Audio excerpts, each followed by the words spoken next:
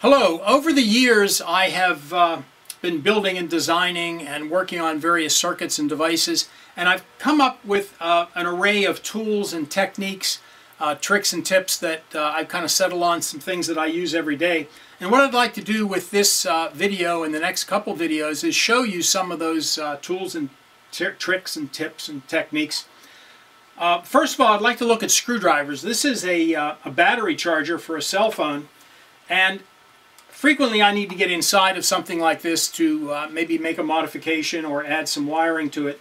And this one happens to have 3 Phillips head screws, and I'll typically grab a screwdriver with the proper Phillips bit in it and unscrew those, do what I need to do, and then screw them back in. Now this particular battery charger is not too bad. I probably have to turn that 8 or 10 times to get a screw out of there. But I'm always on the lookout for things that make such a project, such a task a little bit more convenient. And this is one that I found recently. This is called a wow stick. It's an electric screwdriver. It's got a forward button, a reverse button. It's got some LEDs, and it's got interchangeable bits. I happen to have a Phillips in there, so if I want to take one of these screws out, I simply put it in there, hit the button for reverse. If I want to put it back, hit the button for forward, and I'm done. The thing that's really nice about this, first of all, the price isn't too bad. In the neighborhood of $20 to $30. You can sometimes find it a little bit less. Got this one for about $17 on Amazon at Christmas time. But it comes in this really attractive case, which makes it ideal for gifts. The screwdriver's in here. But the remarkable thing is it comes with 18 bits.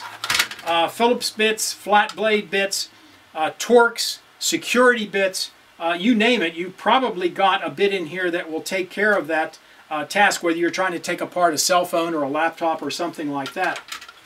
Now I really like the wow stick, but I was really wowed by the second screwdriver. This is an ES120, and you can see by looking at the two of them, it's quite nicely finished. This is all machined steel. And the thing that's remarkable, it's got a display. If I hit this little button here, you can see it's showing me the state of charge of the battery. This one is rechargeable. It shows me which direction the bit is turning. Well, why would you need to know that? Well, this is quite amazing. Let me take a clamp and put it on the bit so that you can see clearly that it's turning. Let me get that on there. It doesn't want to clamp on for me. Come on. Let's do it this way. Okay. If I push the button right below the display, nothing happens. But if I turn my hand a little bit to the right, you'll see it starts turning to the right. And if I turn my hand a little bit to the left, it goes to the left. And you'll notice the further I turn it, the faster it goes. So this one has an accelerometer in it that senses your movement and turns the bit in the direction that you're turning your wrist. If I take that same battery charger, put the Phillips bit in there, and that's out. If I want to put it back in, just turn it to the right, and that finishes up. Truly beautiful piece of work. The bad news is it's expensive. This ES120 is in the neighborhood of $90 to $100, sometimes a little more, sometimes a little bit less. But if you're looking for a real precision, beautiful piece of machinery, you could do a lot worse than this. Speaking of screwdrivers, if you're more interested in bits than in electricity to run them, this is a set of 56 different bits. Some Phillips, some Torx, some flat blade, some hex. I can't imagine there's too many security screws that wouldn't be serviced by one of these. It also has a set of little sockets, little metric sockets that you can use for taking bolts out. The thing that's nice about this, the bits in this set are interchangeable with the bits for the wow stick and with the bits for the ES120. So if you have a lot of different types of screws that you have to deal with, this is a really nice setup in order to get into those devices, again, whether they be cell phones, laptops, or what have you. You may be wondering why I'm starting out with a bunch of smoke in the background. This is the subject of another video that I did a year or so ago on how to make a smoke generator out of an e-cigarette. You disconnect these. The reason I have these running is I ran into a problem while I was trying to develop the smoke chambers. I'm using pill bottles to accept the heating element from an e-cigarette. And the problem I was running into is I needed the threads in the bottom of that heating element to fit into a hole in the bottom of the pill bottle. And I could not find a drill bit that was the right diameter. I could find one that was a little bit too small or a little bit too big, but just was unable to find the exact one I needed. And that's when I came across this little device. This is called a Reamer. And this one's beautiful. It's even got a little lid. Not a bad idea because this is extremely sharp. This is a tapered cutting device, and what I was able to do was to drill a hole a little bit smaller than what I needed and then turn this Reamer in that hole very delicately until it just fit the threads of that heating element. And it was the trick that allowed me to get this to work well. So there's two Reamers that I work with. This one is a 14 millimeter, which means the diameter where it's at its thickest is 14 millimeters. It tapers down to just about 0. It's quite sharp on the end of it. You can use this to ream, obviously, pill bottles, which I used. I also use them on plexiglass. Here I've got a little piece of Plex. You can use them on wood. You can use them on cardboard. You could use them on thin metal, I would think, something like brass. I don't think you'd want to use it on steel because this is probably not the hardest steel in the world.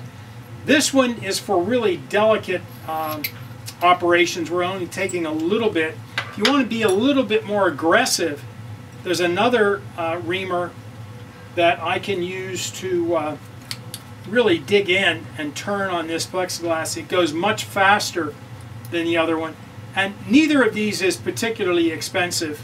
$5 to $10, I would think. I'll put a link on the video as to where I got them. But if you ever need to make a hole just a little bit bigger than what your drill bit is going to do, especially if you need it to be slightly tapered so it'll take some thin threads, these Reamers are really not a bad choice. Quite frequently when I'm working at my bench, I'll need to cut something, whether that be a bolt that's a little bit too long, a piece of brass tubing, a piece of stainless steel piano wire, plexiglass, sometimes circuit board. I need to modify the shape or size of a circuit board a little bit or smooth it over. And the tool that I frequently will reach for is a Dremel. I've got a couple of them that I keep near my workbench, and the cutoff wheel that I have in here is really ideal for the jobs that I just mentioned. It's a resin reinforced fiber, and I find that it cuts through darn near anything. It will certainly cut through all the things I just mentioned, along with wood, different types of plastic. It'll even scratch and sometimes cut ceramic and glass depending upon what you're working with. Let's say I wanted to take this bolt and shorten it a bit. What I'd like to do first of all is to wind a nut onto it. That's always a good idea. It gives you an opportunity to wind it back out when you're done and clean the threads, see if you can repair a little bit of damage. I'm going to grab that bolt with what are called parallel jaw pliers. These pliers are a lot different than, say, a needle nose plier. If I grab that, it doesn't grip real well because it's only hitting it at one point. Even a pair of channel locks doesn't do a wonderful job, and if I do it from the side, I'm going to damage those threads, or in the case of the brass tubing, I'd probably crush it. These parallel jaw pliers, the jaws stay parallel for the whole length. They're about 1.5 inches, maybe a little more than that long. And if I grab that, squeeze nice and hard, it will hold real well. Now, because I'm going to be making some sparks and throwing some dust, I'm going to put a little bit of safety glasses over my regular glasses. I'm going to fire up the Dremel and see if I can get this arranged so that you can see what I'm doing.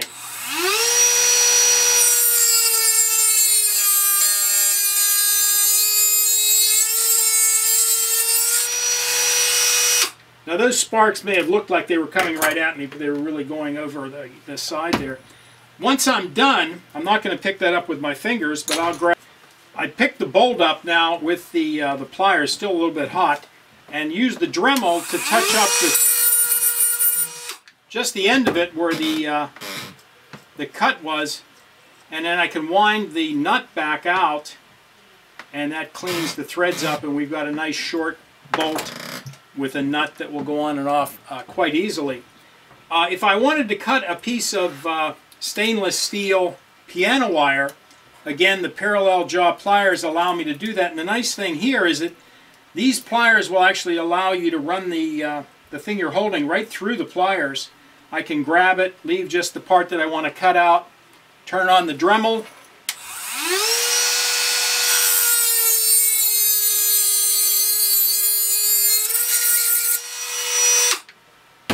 cuts right through it. The brass tubing, it's even more important here to use these pliers, because if I were to grab that with, say, the channel locks or something along those lines, it would probably crush it. This is going to give a nice tight grip. I'll leave a little bit out the end.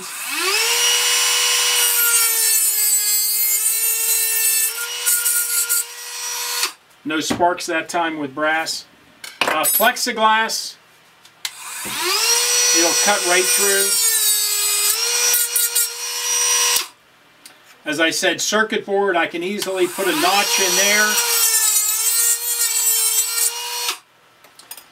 So when time comes to cut off something in the workshop, if you have a Dremel, these wheels are an ideal way to do it. As I said, you can get a pack of 100 from Amazon, I think, again, $15, $16.